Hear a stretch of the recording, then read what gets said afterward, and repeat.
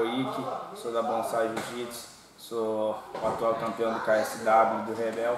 Hoje eu vou mostrar uma posição que eu uso tanto no sem kimono e também no MMA, uma posição que eu gosto muito, que eu fico seguro e eu tenho a variação para mim poder dar porrada e a variação da finalização, tá certo? Bora lá?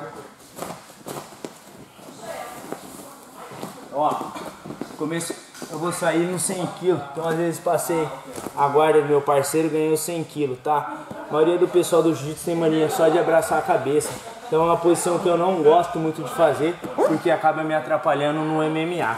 Então, primeiro de tudo, eu vou espalmar sempre a mão no ombro do meu parceiro e com o meu cotovelo eu começo a forçar no pescoço dele, porque aqui eu consigo dar uma travada no meu parceiro e eu evito ele de me abraçar e me supinar ou de dar barrigada. O próximo passo é minha perna vir entrando sempre em cima do bíceps dele, porque aqui eu consigo bloquear o meu parceiro, onde eu consigo trabalhar a cotovelada, onde eu consigo bater nele também, tá certo?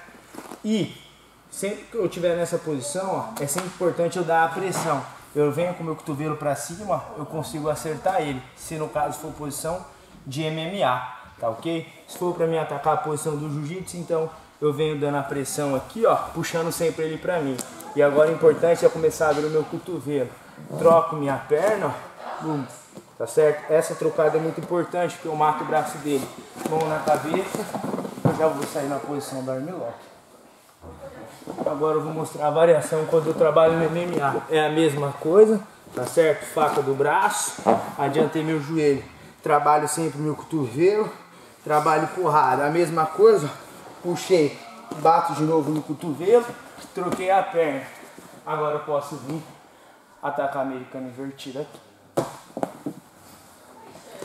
Espero que vocês gostem, espero que seja uma posição útil para vocês. É uma posição que eu gosto de usar bastante nos meus treinos, tá certo? Obrigado a todos, até mais. Os